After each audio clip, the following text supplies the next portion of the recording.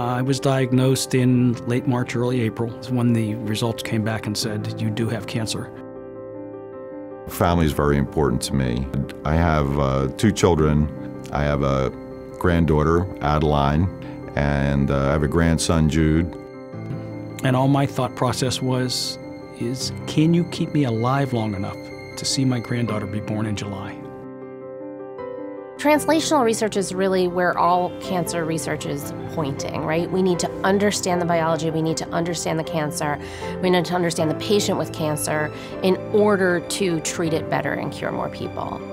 In this video, you're going to meet with some of the basic scientists who have developed the tests and the therapies, the clinicians who are taking them into clinical trials, and even more important, you're going to see some of the patients who went on these early phase trials and got clinical benefit.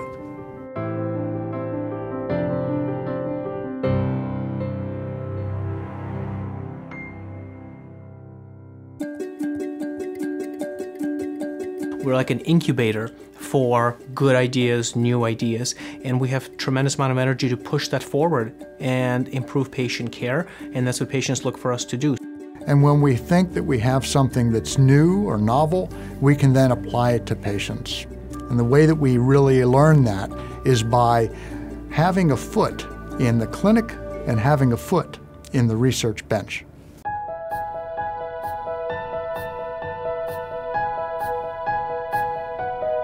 I had noticed I was passing blood. Went to the urologist, had a cystoscopy, and while I was looking at the screen, I could see it. I looked like a baseball. Bladder cancer is an aggressive disease, but not all cancers require that aggressive treatment. One of my mentors, Betsy Plimak, has developed some biomarkers that seemed to show which patients really benefit from chemotherapy and which don't. Patients donated tissue samples for us to study in the lab. We learned that there is a molecular signature in the tumor tissue of our patients with bladder cancer that can help us determine who is going to be sensitive to the chemotherapy.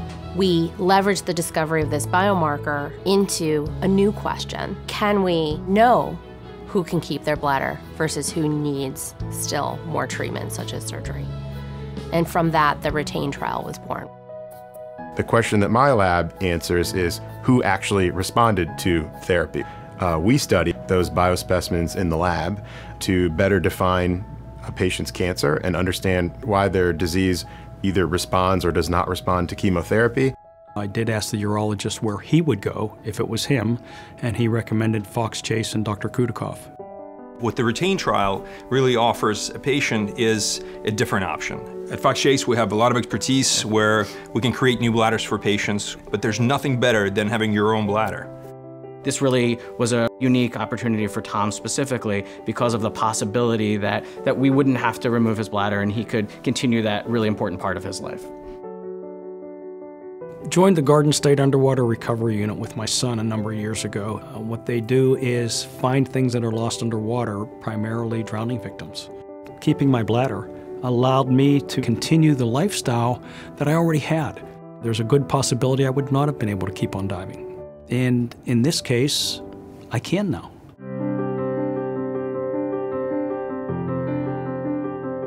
I had an interesting lump on the bottom of my spine. I had lost about 20 pounds, and a friend of mine who's a masseuse, he said, I've seen a lot of backs and, something's wrong. In 2013, I was diagnosed with stage 4 cancer. And the doctors looking at me, I could tell that there was not much hope. Mr. Daly's a remarkable person. I got to meet him after his oncologist had really run out of a lot of treatment options for him. Joe was a great candidate for some of this new injectable therapy.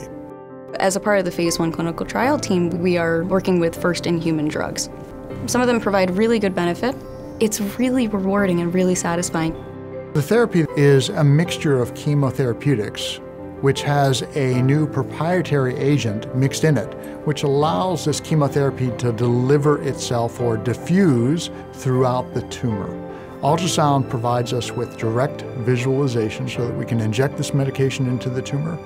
And I can remember The first time I learned that Joe was having a response was the oncologist called me up and said, "Have you seen these CAT scans yet?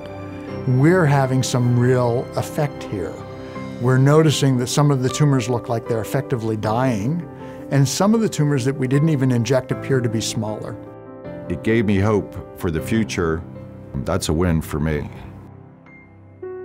This is the greatest time in the history of the world for progress and development in the treatment of cancer. Unfortunately, the funding environment in the United States has not kept pace with the development of the science. So you can make a real difference here by providing resources that we can use to achieve the ultimate goal. Well, I've met Dr. Russo after I was diagnosed with a kidney tumor. After my treatment, I had decided that I wanted to support his research. Dr. Russo wanted me to support one of his researchers, Philanthropic. Those donations have been really instrumental in helping our lab make the advances that we've been fortunate to make so far.